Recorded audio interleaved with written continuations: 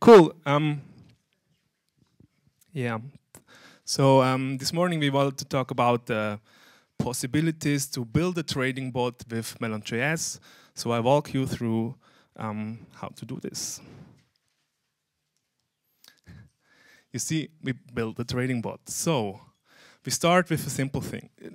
You see that's the market, so we have a price and time, and somebody places an order overpriced, obviously, so it's not interesting.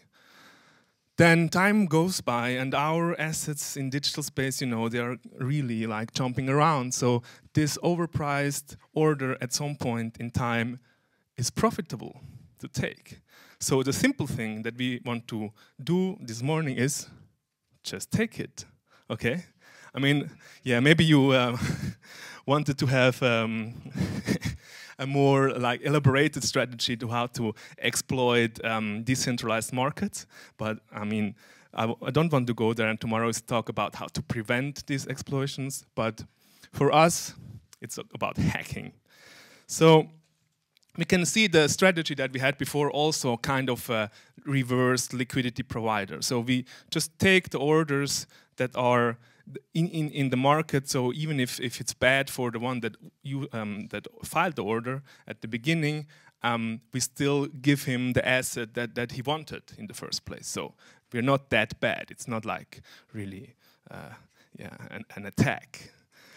So we had a small motivation to begin with, and then I will talk about some challenges, then I go quickly through architecture, then we look at some code, obviously, and at the end I'm hoping to can show you a nice demo. So let's start with the challenges.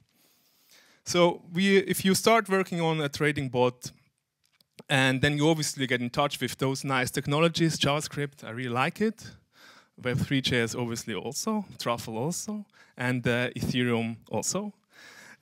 But all of those, they have, you know, they're pitfalls. They're not that easy to work with. So you have stuff like this. Who knows how many whatever this is? It is 3.762 Ether. I mean, that was obviously. Please, we're here in, you know, asset management. You should see this. But maybe it's also a little bit more Bitcoin or a little bit less digits. You never know up until you kind of have an information what this number refers to. And that's a problem that we're facing every day, and we faced, and we try to solve it. Also, you know, these contract addresses. I mean, I don't know. It's hard to get knowing what's behind. Maybe one person in the room knows what's behind this address. Maybe more. It's the Melon token contract address. It was so obviously, no? And then next comes my favorites. Transaction execution error. Bad instructions. Transaction was not processed in 240 seconds. Every day, those lovely errors appear on our screens. But fear not, young Padawan. For this, we have Melon.js. Melon.js tries to solve all these issues for you. It's here to create a great so-called developer experience, so that it's fun again to work with those technologies, and you don't have to scratch your head that much and get crazy, you know? So let's go into architecture.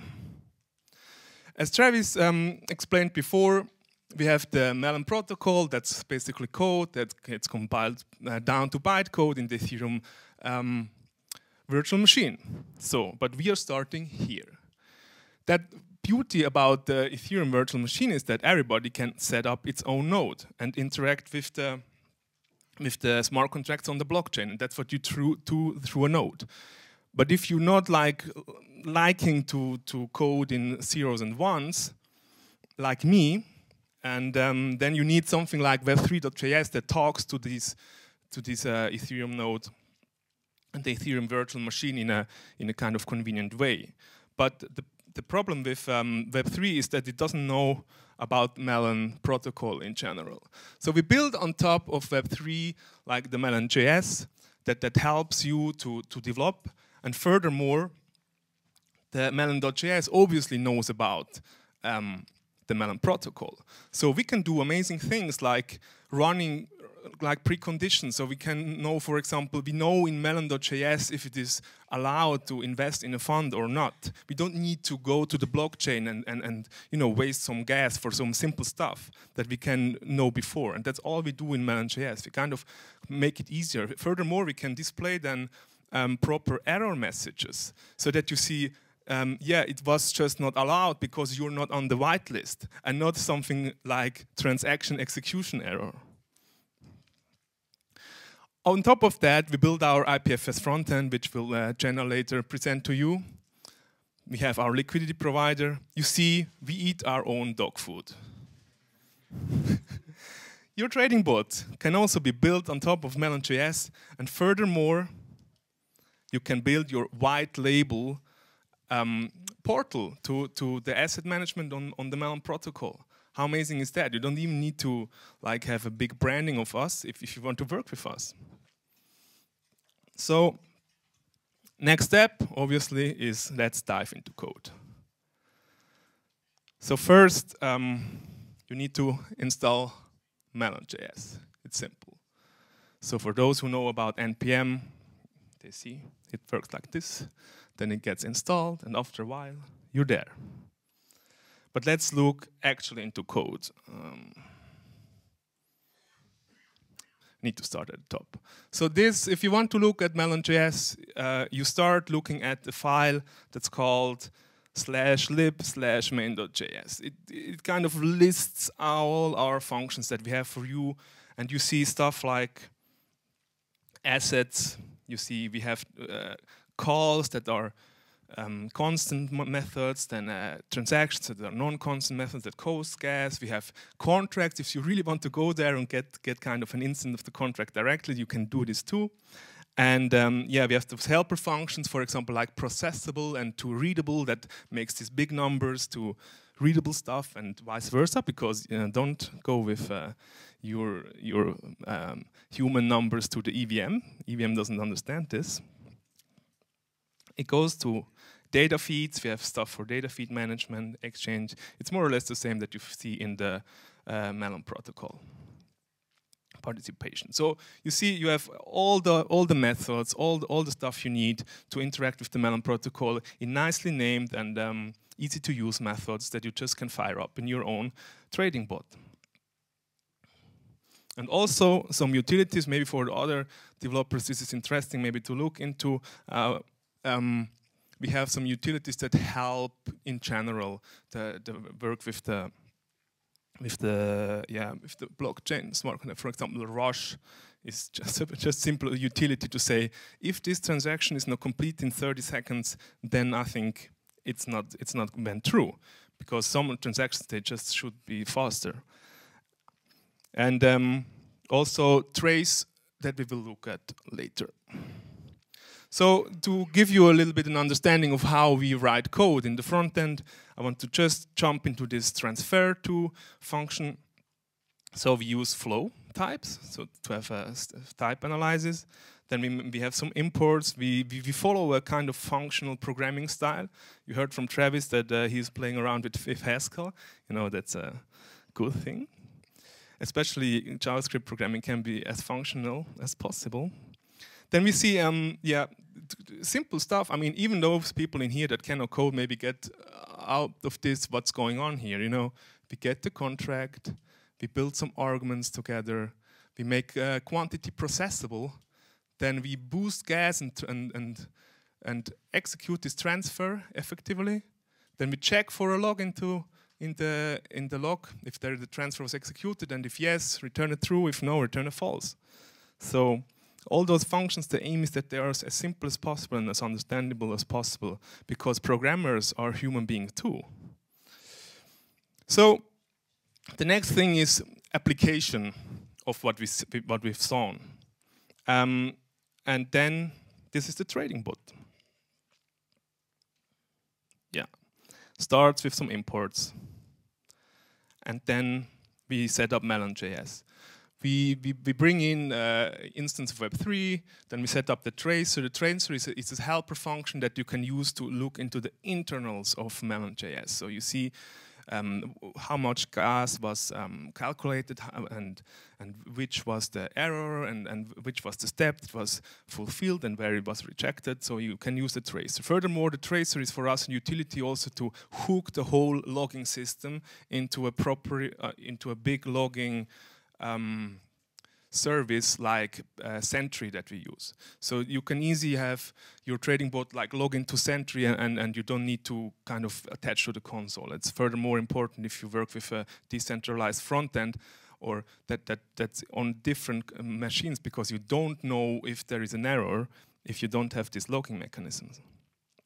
And then we initialize the Melon.js.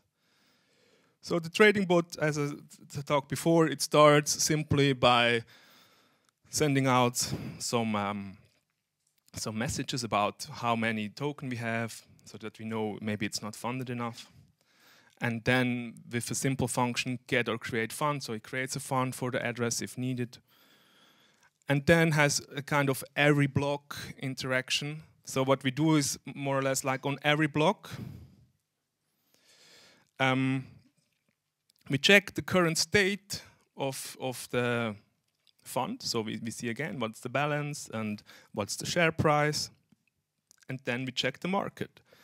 And on every block we check the market. We go for all the active orders. We get the market price and we compare these orders. And as soon as we see there is an order that is profitable, we take them. So we run through all them, wait for them, and estimate the full cost in classifiers.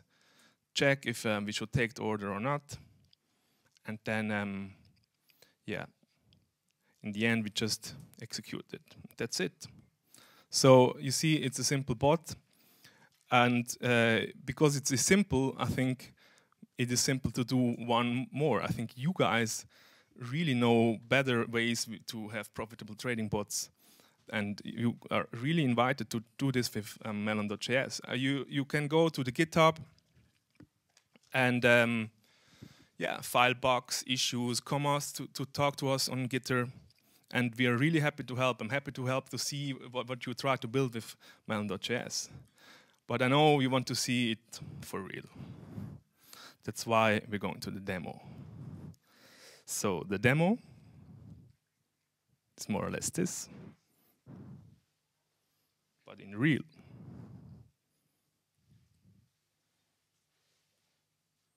Here.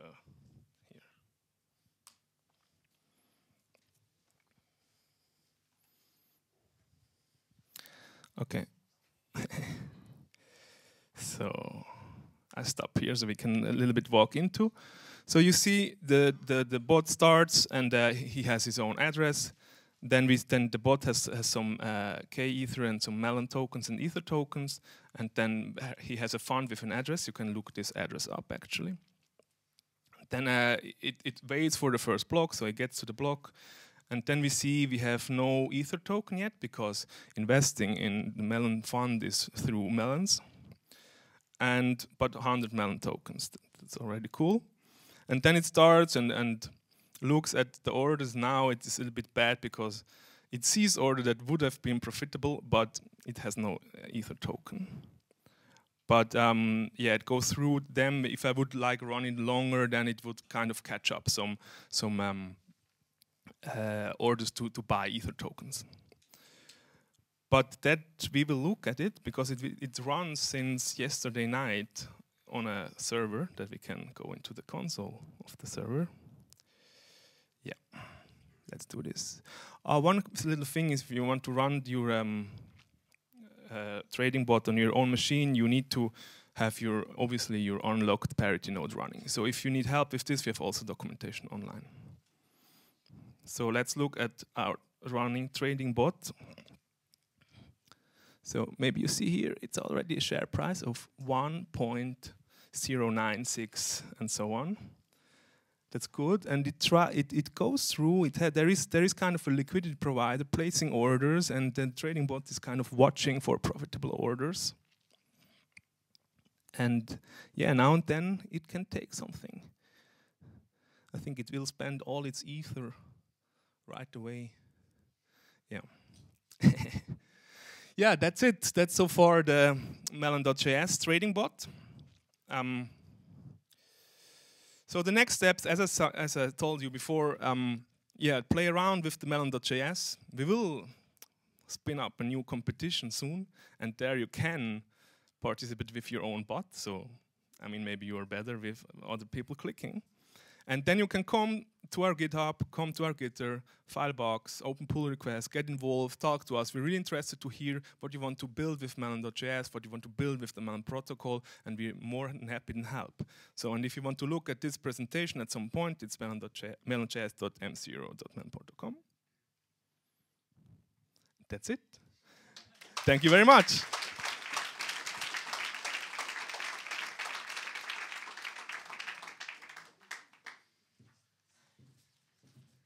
Thank you, Simon.